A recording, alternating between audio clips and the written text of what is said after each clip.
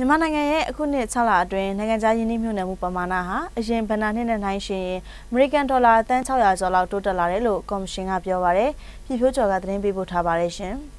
။မြန်မာနိုင်ငံရဲ့နိုင်ငံခြားယင်းနှိမ့်မြှုပ်နှံမှုပမာဏဟာအရင်နှစ်ကနဲ့နှိုင်းယှဉ်ရင်ဒေါ်လာသန်း600ကျော်လောက်တိုးတက်လာတဲ့အပြင်ခွင့်ပြုပေးတဲ့လုပ်ငန်းပေါင်း125ခုရှိပါတယ်။အရင်ဘဏ္ဍာနှစ်ကလုပ်ငန်း80ကျော်ကိုပဲခွင့်ပြုနိုင်ခဲ့တာပါ။ဒါ့အပြင်မြန်မာနိုင်ငံအတွင်းကိုဝင်ရောက်လာတဲ့လုပ်ငန်းအများစုဟာကုန်ထုတ်လုပ်ငန်းတွေဖြစ်တာကြောင့်အလုပ်ကိုင်ဖန်တီးပေးနိုင်တာအများပြားရှိခဲ့တယ်လို့ဆိုပါတယ်။ပြည်မြပေါ့နော်။တန်ပေါင်း1315တန်းဖြစ်ပါတယ်။ဒါကမနစ်ကအခြေအနေ။အဲ့တော့ဒီနှစ်ကတော့ကျွန်တော်တို့1943.996တန်းဆိုတော့မနစ်ကနဲ့ဆိုင်တန်း600ကျော်လောက်ကျွန်တော်တို့တိုးလာပါတယ်။ project ရေအတွက်ကလည်းဒီနှစ်ကကျွန်တော်တို့တီလိုပါအပါဝင်အားလုံးပြီးတာ129ခုမနစ်ကကျွန်တော်တို့80ဆိုတော့ project ရေအတွက်ကြီးနေ49ခုလောက်ကျွန်တော်တို့တိုးလာပါတယ်။ဒီနေ့မြှုပ်နှံမှုပမာဏကြီးရင်အမေရိကန်ဒေါ်လာတန်း600လောက်မနစ်ကနဲ့ဆိုင်ကျွန်တော်ပို့ပြီးတော့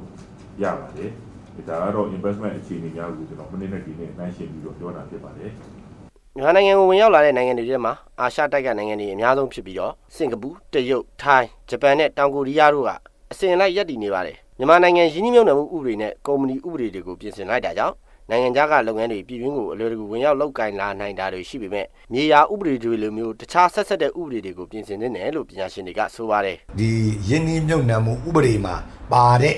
မြေအသုံးချပိုင်ခွင့်ဆိုတဲ့ land use အခန်းကဏ္ဍတွေကိုကျွန်တော်တို့ဒီပေါင်းစပ်ပြီးတော့ပြည်ပြင်သော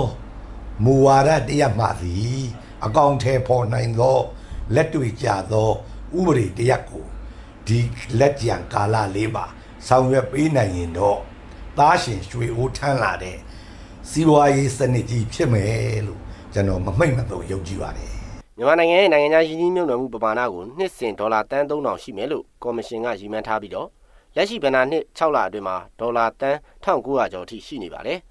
ရခိုင်ပြည်နယ်မှာလက်တလောဖြစ်ပွားတဲ့ကိစ္စရပ်တွေကြောင့်နိုင်ငံခြားယင်းနှိမ့်မြှုပ်နှံမှုတွေထိခိုက်เสียရမရှိပေမဲ့ရေရှည်ဖြစ်လာရင်တော့မြန်မာနိုင်ငံရဲ့ပုံရိပ်ကျဆင်းလာနိုင်တာကြောင့်သတိထားသင့်တယ်လို့ကော်မရှင်ကဆိုပါတယ်။ကျွန်တော်ပြည်ဖြိုးကျော်ပါခင်ဗျာ။